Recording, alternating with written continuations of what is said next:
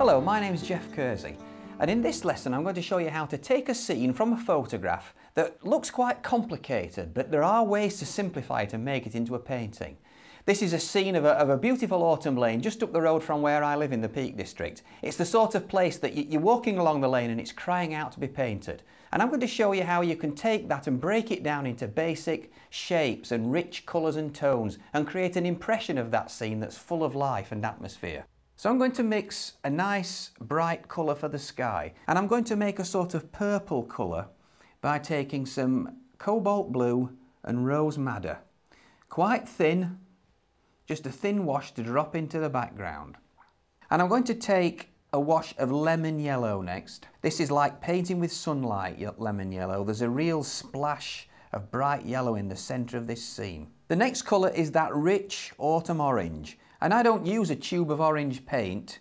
I use a formula that always gives me a nice bright glow, and that's Aureolin to give me a rich transparent yellow, and then a touch of burnt sienna in that, which turns it into a bright orange glow.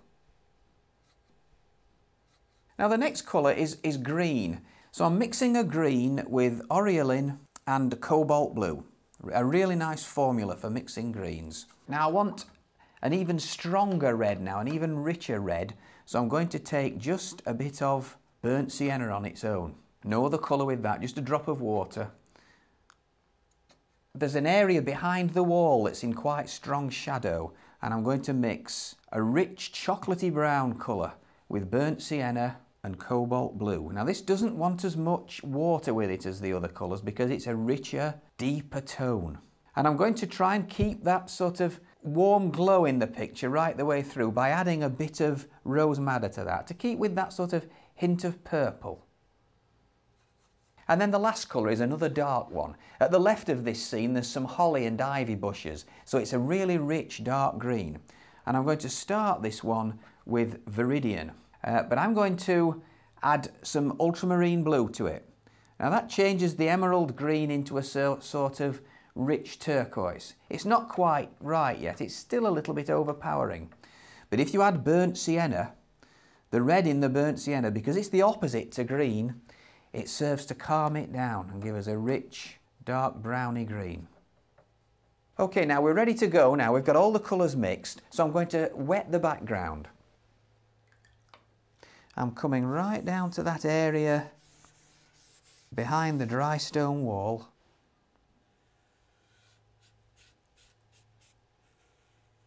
And where the road goes out of the picture round the bend.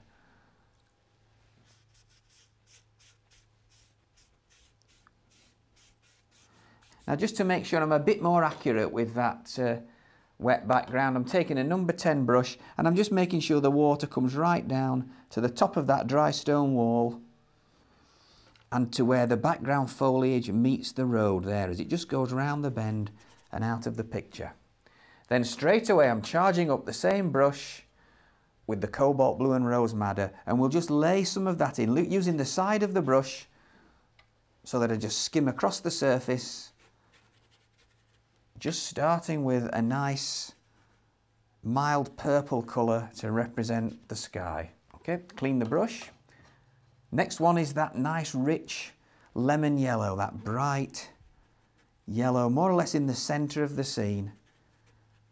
Got to work rapidly on this stage. When you're painting wet in wet, you have to work quite rapidly so that you take advantage of the wet surface of the paper. It soon does start to dry. The next one is the orange, that rich orange colour. And I'm almost looking at this photograph through half-closed eyes to sort of give me the basic impression of the shapes. I don't want to start picking out detail at this early stage. It's just a case of getting the basics down on paper. More of that rich orange colour. Now a bit of the deeper red colour. I'm getting a brush full of that mixture of burnt sienna, which is quite a bit redder. Bring that down at the top of the wall. A little bit in the left-hand side as well. As we can see now, there's less and less of the sky on view as I work in all these rich autumn tones. I think a touch more of that lemon yellow to emphasise the brightness in that area there in the middle of the picture. Now that's all the light, bright colours in position. It's now time to look at these rich, dark tones. There's an area behind the wall, for instance, where there isn't much light getting through to the foliage. So this is where we introduce this rich dark brown. This is the mixture of cobalt blue, burnt sienna and rose madder. Again, using the side of the brush to just get those simple shapes in. A bit more of that over at the right hand side as well.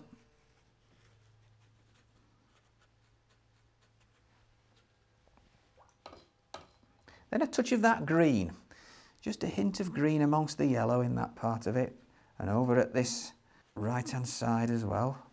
And then the rich dark green, still working with this number 10 brush, where we've got holly and ivy growing at this left hand side. I'm going to work some of that in.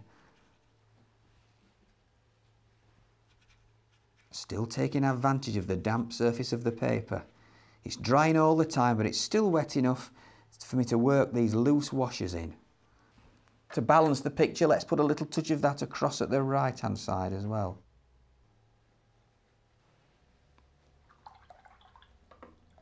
I'm just going to take a clean brush now, a smaller brush.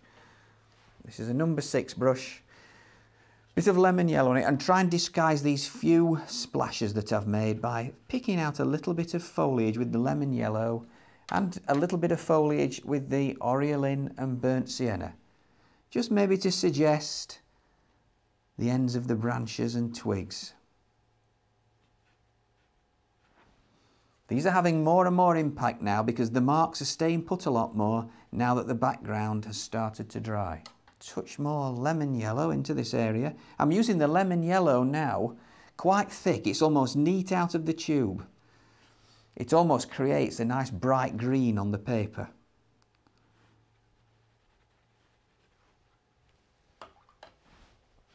And then just a bit more of the orange colour. This is going back to that aureolin and burnt sienna. Just suggesting foliage. We explain this even further in the next stage by painting some branches and twigs up amongst these shapes. Now that's that first stage completed. You can see that I'm really painting furiously to take advantage of the wet in wet wash, the wet in wet background. It's now time to leave that to dry.